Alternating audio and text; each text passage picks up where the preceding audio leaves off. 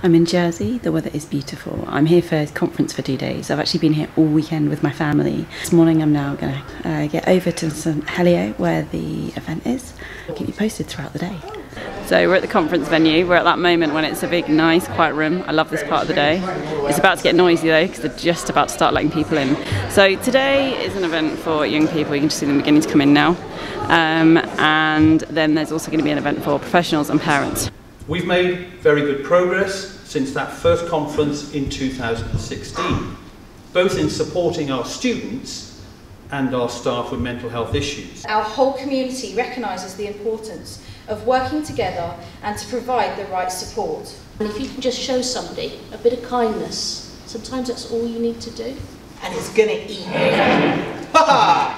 I'm running 4 workshops about how to be a good friend to someone who's depressed. The first one's just happened and I think it went okay. Oh, what did I learn? Even if you don't feel like you can talk to someone, you can always build yourself up from within. I work for an organisation called You Matter. We are in their PSHE lessons talking about things like sex and relationships, self-esteem.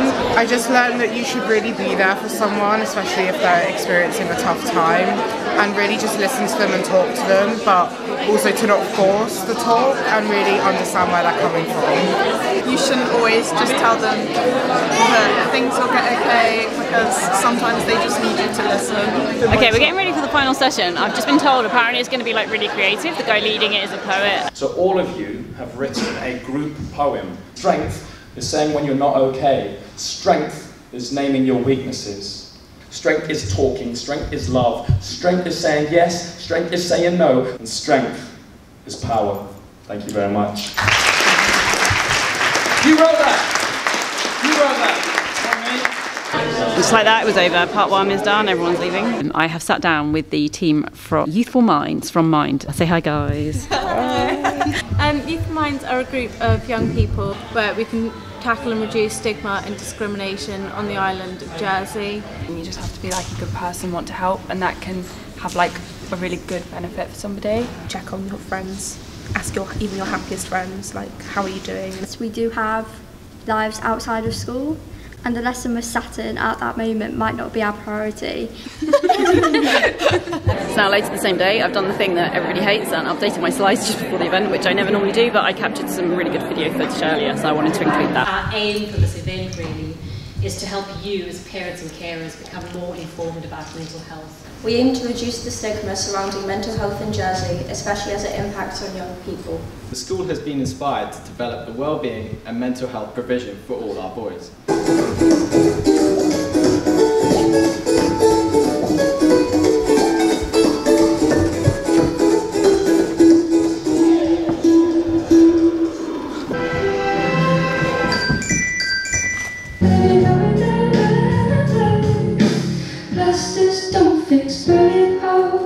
You say sorry just to show you live like that, you live with ghosts.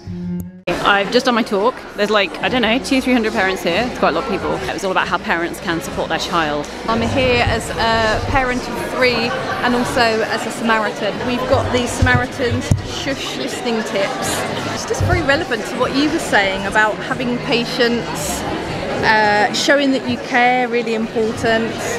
Saying it back, reflecting back to your child what they're saying, using the open questions, and also having courage, actually having that conversation with them.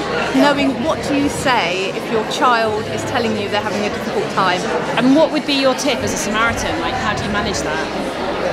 Not necessarily saying anything, just the fact that you're there. Inevitably and subconsciously is you will start to compare your lived reality with everyone else's very carefully curated highlights reel. And during exam time, the anxiety won't be coming up slowly. It will be about here most of the time.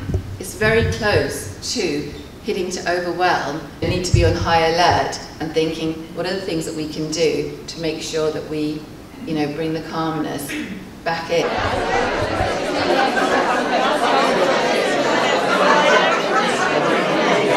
So I'm now back at my hotel, and really, it's time just to go to sleep. I'm so tired. Good night. It's the beginning of another beautiful day in Jersey. It's just stunning out there. Today we've got professionals. I'm just putting the finishing touches on my presentations for the day, of which I'm giving 3. Really looking forward to it. Okay, I've arrived. The room's really, really full, really, really busy. I'm sitting on the table with the young ambassadors who are featuring in my presentation. They're doing a workshop later. We'll talk to them a bit more. We had a room full of 214 to 19-year-olds. And gosh, they made us proud. They really did. At the time, I myself was going through depression. Because of my shame and discomfort, I never told him. But actually, that day, I did tell him in the lunch queue, and that was a real relief to be able to do that. And then 2 months later at Victoria College, in a whole staff inset in the Great Hall with all our prefects present, it seemed absolutely the right thing to do to tell that audience that I had personal experience with depression as a way of starting a conversation about stigma and opening up that conversation at Victoria College. This place was buzzing because Pookie, you're not in the room yet. Yeah. Filming you. Yes, sorry. I took your advice. I had a very hot, stressful day yesterday. It ended up with budget, not good. And so I thought, oh, I'm going to go home, grab the dog and go for a walk on the beach. And I felt much better. So I released a little bit of that stress. So I got a bit better. Despite my apparel, I am a youth. I think it's very important for it not to be a confusing process. Listen and listen, to sort of be there and not listen, to go, oh, what am I going to say next? And at 15, I was expected to meet someone new and tell them my whole life story. And then, because of high staff turnover, which actually, as young people, isn't our problem, we are expected to do that over and over again. I just want to say thank you so much for your bravery as well, and for sharing it. I'm a superhero. Come marvel at me. Batman. Linguistic reflexes like a cat man. I leap over the cleverest verse that I've never even ever rehearsed, and I still land on my feet. I'm a daredevil, a care devil. I never even have to swear devil.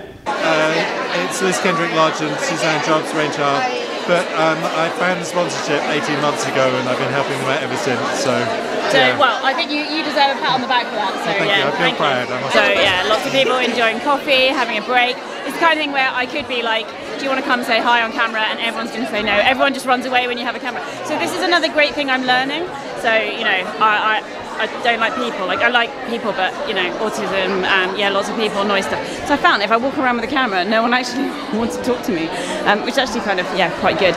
So the other tip for how to manage a conference if you're Pookie and you find noise and people really stressful is toilets. Yes, I'm filming myself in the toilet. I realise that's probably weird, but I spend quite a lot of time hiding in toilets, and it just gives me a moment. Like, I sometimes do like some box breathing or finger breathing, you know, that kind of thing, just for a minute or two, and kind of help myself to reset a little bit. I'm going to introduce you briefly to the people who make the magic happen, so the tech guys. So this is all the screen equipment. So this runs back to the projectors, which you see up there. Two projectors here. And I've got a few laptops on the go. So I've got the next presentation ready, loaded on this laptop. So are you from Jersey? Have I imagined that? Partly, I'm from Leicestershire, but I was raised in Jersey between 8 and 18, so I spent 10 years here. So all my formative years in schooling was here. Oh, cool, cool, cool. So I've been doing like proper fangirl stuff. So I like do poetry, not like you, but like I wrote a book about using poetry for healing and stuff. You know, and I've always like wanted to learn to rap, and now you've made me really, really want to. Except I've also gone, that looks really hard. I don't know if I could learn. There's a way of doing it. I could teach you the tricks of the trade. I'm gonna learn to rap. So we have finite, fixed brain bandwidth, a fixed capacity to focus on certain things at any one time. We just had the lunch break, which, as you know, is not my favourite thing. Someone kindly took pity on me and went and got me a sandwich, which I ate quietly on my own, and now my room is just beginning to fill up. So I am going to be teaching a workshop about eating disorders and then another one about self-harm. It sounds like you're doing a great job. It sounds like you're doing a great job, yes. Relapse is a really, really important part of eating disorders recovery. We can think that there is only one way to recover, and that's perfectly. And we need to help people recognise that there's lots of different ways to recover, and it doesn't always look neat. There'll be good days, there'll be bad days, and the most important thing is on the bad days to ask for help and support, and I will help you, I will be here, it's okay. Wait, stop. It's not 1992. I'm playing Fortnite.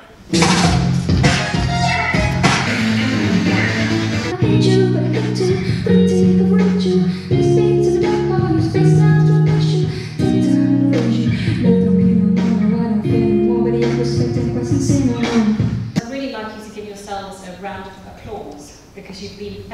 fantastic. Okay, just go for it. So at Saltgate we're really committed to wellbeing and supporting young people, particularly in our community, but extending outside of Jersey as well. We really want to engage. We've set up a charitable fund and we've put £1.25 million in there, and we want to spend it on things like the Wellbeing Conference and everything that comes out of it. Health and wellbeing. We want to be working with charities and with great organisations to be getting the messages out there and getting the support out there. That's really where we're coming from, and the feedback's been phenomenal. So we're really pleased that the attendance has been so great, the speakers have all been so fantastic, and hopefully the messages will get out there and more good will come from this. So do you reckon it might happen again? Yes, absolutely. We're really committed to this. We'd love to see more events like this. Brilliant. That was phenomenal, thank you. And that's a wrap. I'm eating leftover brownie, clearing up stuff, they're breaking everything down. We're done. It's been a long couple of days, but it's been great. Time to get up.